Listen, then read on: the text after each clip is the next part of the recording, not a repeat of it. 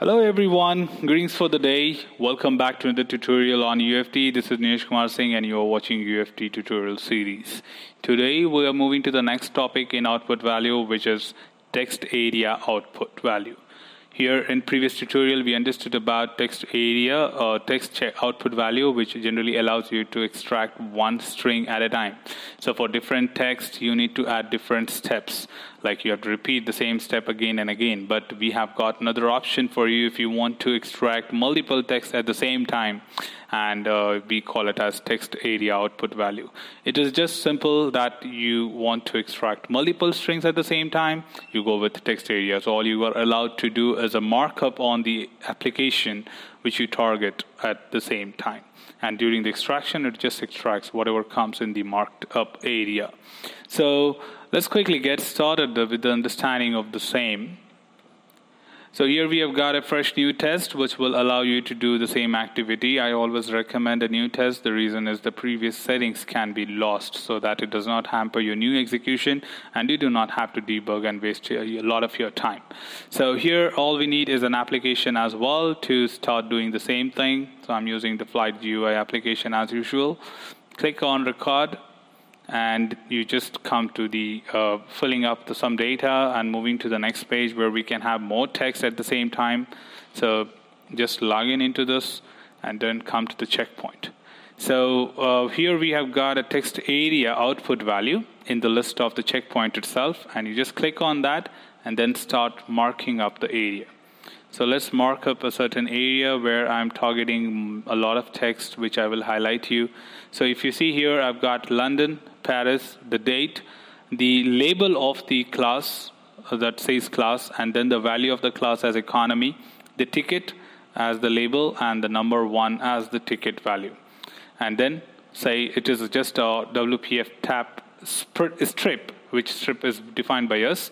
And we can just quickly change the column where you want this to be saved. Maybe say my underscore data, which will be stored here. Say OK and say OK. As usual, the step remains the same for other activities. Here is just to make sure that everything is done properly, like markup and all.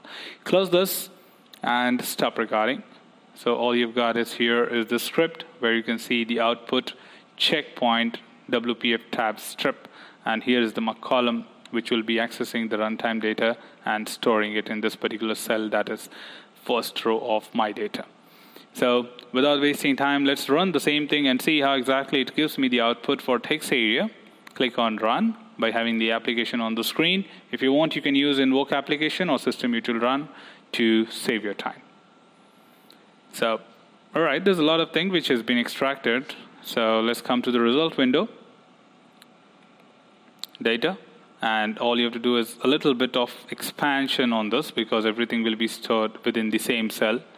So let's drag a bit more.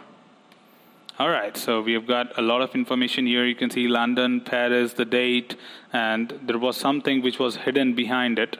So you can see there's a dollar, euro mark, a class, ticket, economy, and the number of ticket as 1. So what I mean to say is that exactly what we wanted to extract, we have got it here. Then you can try your Excel formulas here to separate them into different columns or different rows. And for that, you need to be familiar with Excel. So all you can do, maybe I also have a series on Excel for these basic things. You can quickly go there and have a look on the same thing, which will help you to understand more about Excel as well. So that's all from the text area output value, which allows you to extract multiple text at the same time. So here is what we have got, the same thing. Hope you understood the video, understood something new today. In case you have any query, feel free to comment it below. Till then, keep learning, keep exploring, and keep practicing. In case you have not subscribed to the channel, please subscribe to the channel. That will just help you get a quick update about the latest videos on the same. Following that, thanks for watching, team. Keep working. Happy learning.